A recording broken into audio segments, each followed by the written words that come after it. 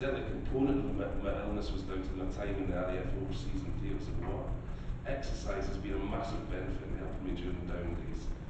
As we are veterans of this proud country, through duty and devotion serve to fight the injustices around the world and to keep our country free, I find it saddening that our efforts do not even warrant a small reward. Can I just add that I'm no longer serving, but see my time in the RAF as the pinnacle of my life.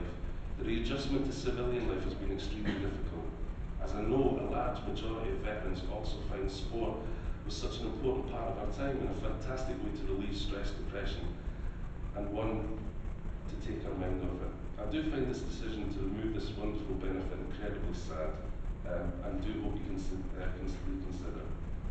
We veterans are a modest lot, really, and we don't wear our troubles on our sleeves, because that's our condition and smile through adversity. But believe me, we can be hurt inside. But nothing like a good section down at the fantastic World Leisure Facilities wouldn't sort out. As we veterans, we don't complain, we don't ask for much and receive even less. And in this case, I would implore you to reconsider your decision. Thank you. Yes, are you all right? Sorry, you haven't. I don't know if I need to declare my interest. I was a member of the 23rd Ordnance Field Park in the 16th Parachute Brigade, and I was a member of the 16th Parachute Brigade, and I served in the Parachute Regiment in the Territorial Army. So I'm certainly have some sympathy. The question is really aimed at probably both of you. Are you currently eligible for the concessions as they are applied now? And what makes you eligible? I'm eligible. If you do, what leisure facilities do you use? I'm eligible because I received knee injuries in Northern Ireland about 7 bilateral knee operations. The bone distance rating on my left knee, the kneecap's actually separated. I still push without using a walking stick because that's in me to do that. My doctor said to me when I went in to see him, I have people in the waiting room who are sitting in wheelchairs who've got better knees than you. And that's the thing that the military, as you know, instills into you, is to keep pushing and pushing and pushing. I use the swimming pool more than anything, just to go in the swimming pool and tread walls up, and it's absolutely fantastic, and it makes me feel great. Unfortunately, we've seen a neurologist at the moment for a condition that is totally unrelated to my military service. But the minute I'm cured and sorted out, hopefully I will be back to using that pool. Although I'm still eligible, I think, I consider my other colleagues should also have that, that opportunity. I was going to be honest, you say you're still eligible even if these charges are... Yeah, my knees, I can't have any more operations on my knees. They're never going to get any better, they're only going to get worse. So that's the way it is, but I think it's very unfair, to take it away from the guys I served with who didn't happen to be injured, physically. What about Oh, so I'm like the basic package veteran.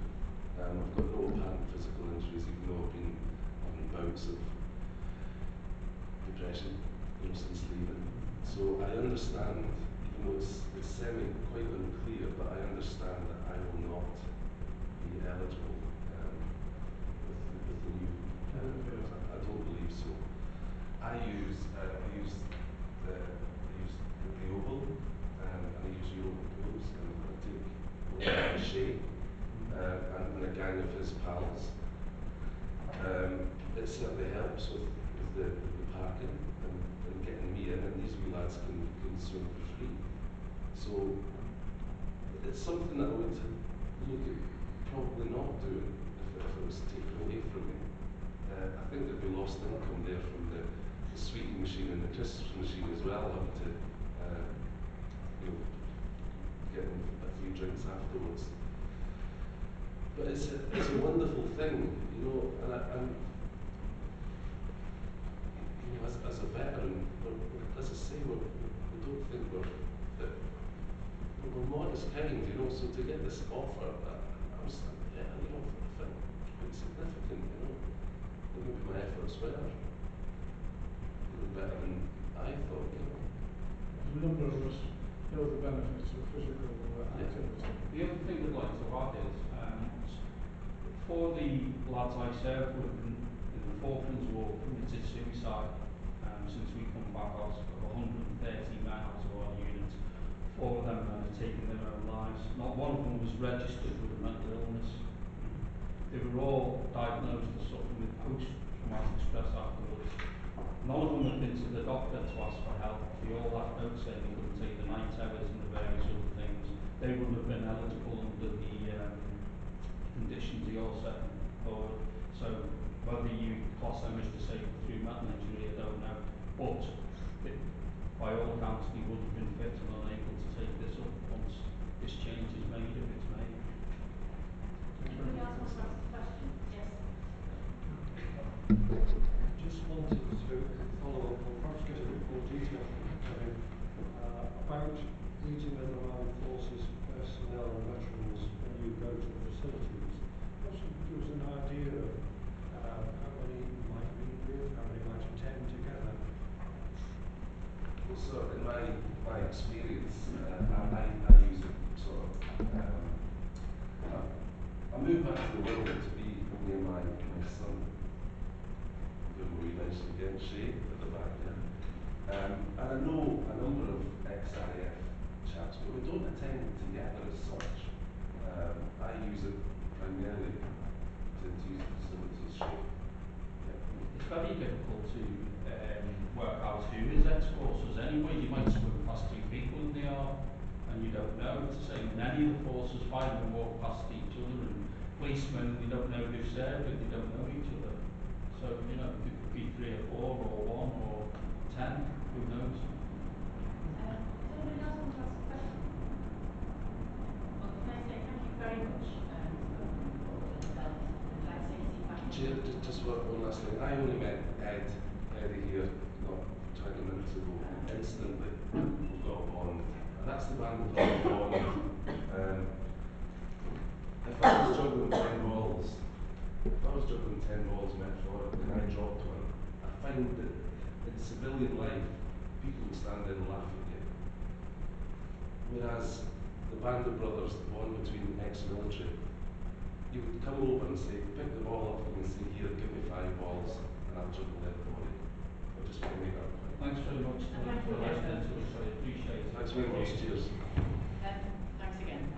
The next witnesses are the witnesses that Cabinet Member has asked for, and they're Claire Fish. Well, I'm going to take Claire Fish, Damien Walsh, Mark Hambone together because I think it might be more helpful if instead of referring questions to somebody who's already spoken, it might be helpful to have the 3 together. Would you like to come forward? Perhaps you could tell us all as you sit down and give you each of you what your role is, and then I'll start out by asking you the question if you could explain how the current charging policy was developed. Thank you, Chair. My name is Claire Fish. I'm the Strategic Director for Families and Wellbeing. Thank you, Chair. I'm Damien Walsh, and I'm the Senior Manager for Sport Operation. Chair, I'm Mark Hambone, and I'm the Senior Manager of Health, Safety and Resilience, but I also fulfil the role as the Officer Armed Forces Champion. Who's best placed to answer the question that I've just asked? Was it somebody who might just answer? Sorry, Chair, do you mind repeating the question? I asked, how was the current charging policy developed? The current charging policy, as in the one from the Cabinet report. Yes. No, the one that's been in existence up until the Cabinet. Well, we're still in The one that's in existence.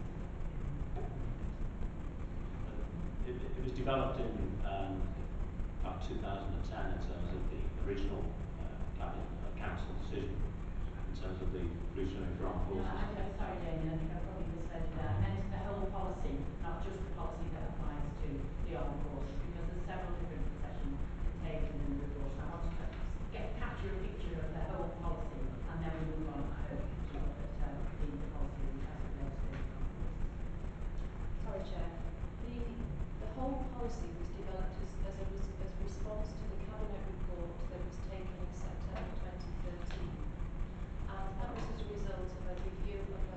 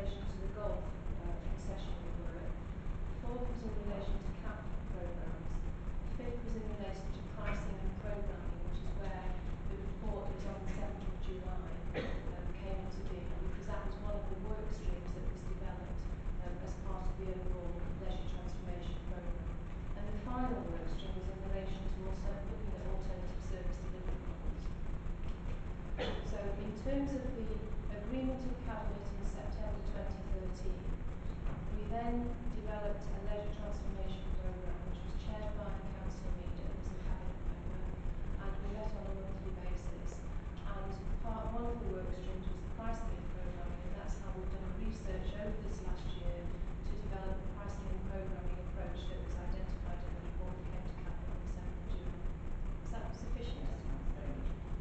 Questions? Yes, Frank. Claire, could you tell me how much of the saving is involved? And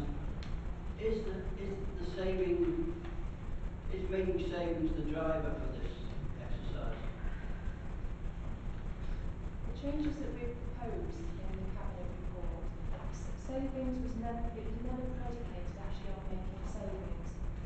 The focus of the proposal was to ensure that there was a fair and equitable scheme to respond to those issues that have been raised to us by both staff members but also customers of the service, and some of those were customers who were ex-service personnel as well as non-ex-service personnel. And it was to provide a structure that enabled those people who were able to pay, could pay, and those people who needed some support, as we do with other customers of the service, were given that support. So the potential financial impact of the change is very much dependent on what the take-up is from the armed service personnel and what they want to do. But the finance, in terms of income, was never a driver. It was about responding to the issues that have been raised to us over a period of time, and therefore it was about making sure that we could target the service to those existing personnel to recognise the service that they are giving, but also to those service personnel who received an injury, a disabling injury, either physical or a mental disabling injury, that we could support them certainly in terms of their rehabilitation and support moving forward. Anita, and then Chris, and then Phil.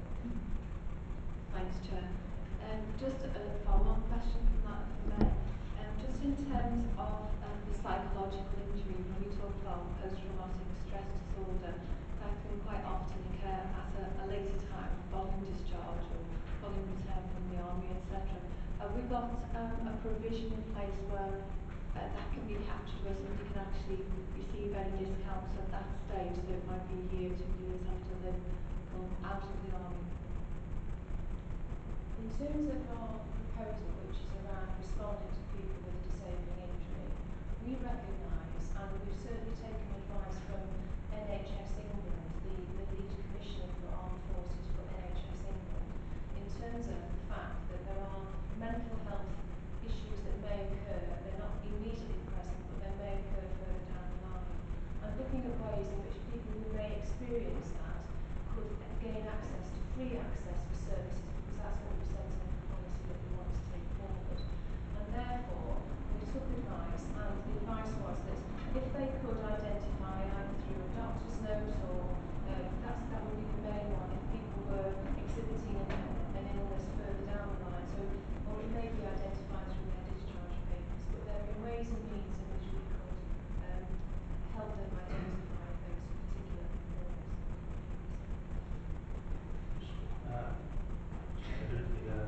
Chair, if I may through you, I think having somebody who's worked with a group of volunteer veterans on board, I've been an ex-serviceman myself, the latent effects of psychological trauma are well recognised across the board, and part of the issue, it was harrowing to hear the gentleman's story about 4 colleagues from Falkland who committed suicide, because that's not an unusual story that's recounted in a number of groups. But part of the issue around some of this is that, unfortunately, some of those ex-service personnel, they are proud and they don't want to engage sometimes with the help and the services that are available. So in terms of the support to the changes, part of my sort of view on this was that actually asking them to go, if they do suffer from this, they have to engage with their GP and get a note from their GP, actually alerts those services to something to actually go under the radar for a long period of time and actually only manifest themselves when unfortunately these cases get to self-harm or in the most unfortunate cases to suicide, and that's been an issue that's been recognised in a number of reports. So part of that deliberation is around that counselling. Just as a supplementary question to that really, of the people that are currently using the benefit of these free passes, how many, we worked out those who are suffering from mental health illnesses and using mental health on the basis of if you've got an injury with your leg or your arm, it's visible, but as you know, we've just discussed, it's not always visible to see an injury which is a mental health injury.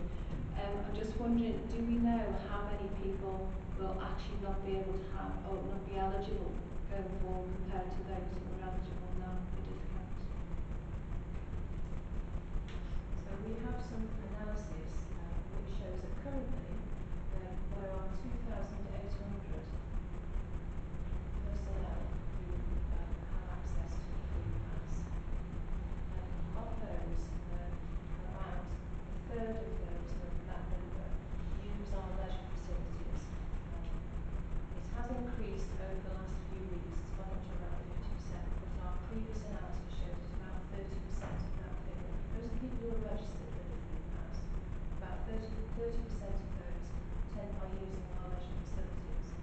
In terms of the changes that we wish to make, there are just over 30% of those people who are currently serving personnel or who are in receipt of a medical discharge. What we also know that there are some current personnel who have not necessarily identified their illness, that we need to include those. And there are those people who have done national service who would have received and who would be able to access the free swimming.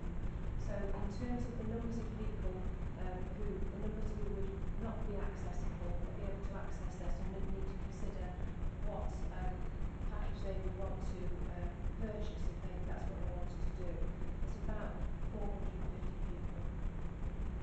And those 450 people are related to mental health illness, or is that in totality? That's overall. Sorry, I misunderstood you. Sorry, I was just asking regarding the mental health side of things.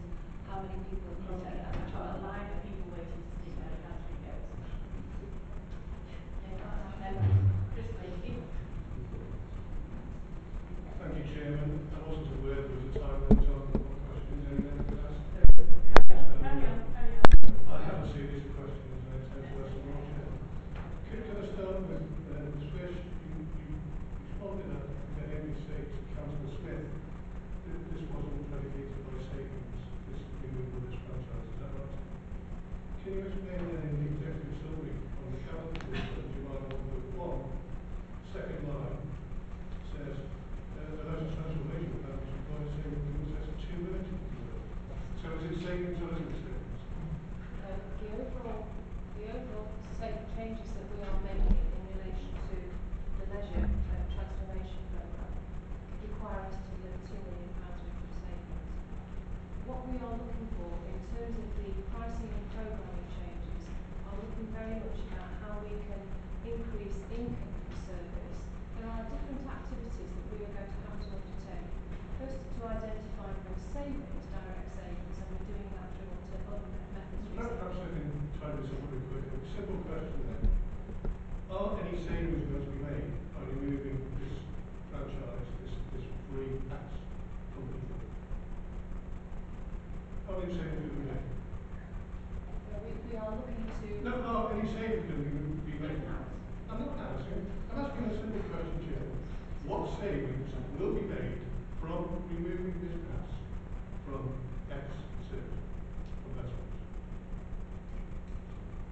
I think it's difficult to put any monetary value on it because we're taking something away which is relatively free, that people in ex-serving personnel might take an option about purchasing in the future, but you'd be guessing at what they might purchase, so it will bring in additional income.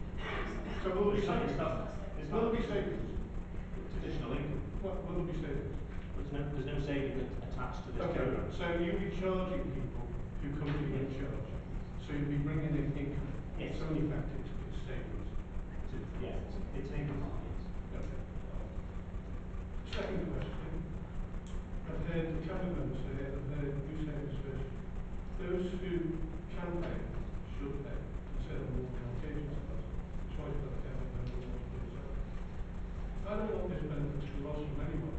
That said, why are you giving it to serving personnel? Surely they can afford to pay.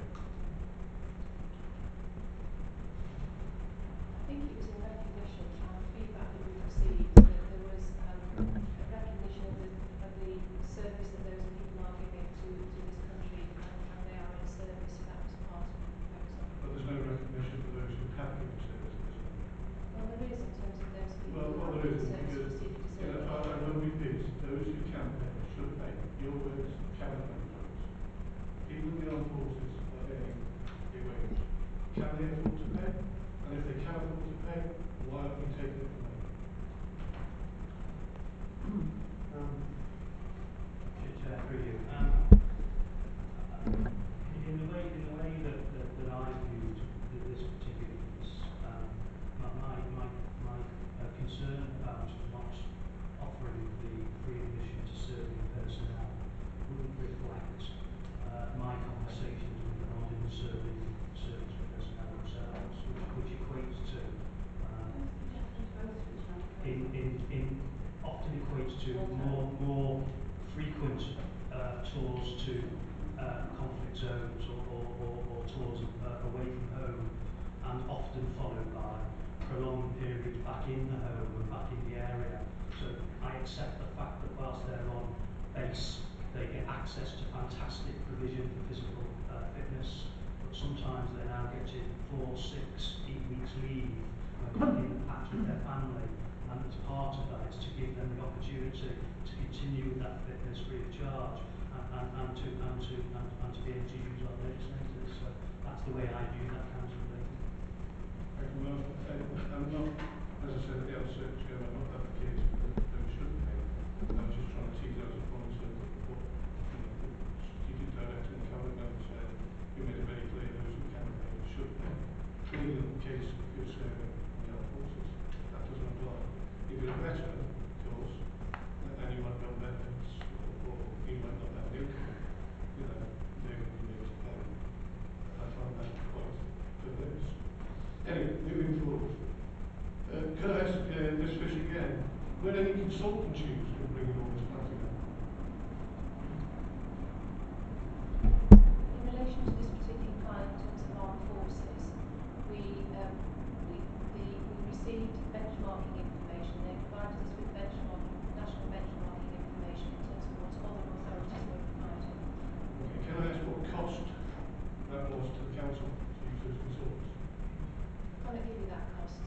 That's like I don't have that information with me. Well, we read recently that £50,000 was signed for to be used in 250,000. Well, she hasn't been able to tell me. She hasn't been able to. That is the answer to the question. Chair, I'm trying to tease out the fact that how much is the council trying to save as against what the council has Councillor, spent. can I just point out, I understand what you're trying to do. You've asked for a question which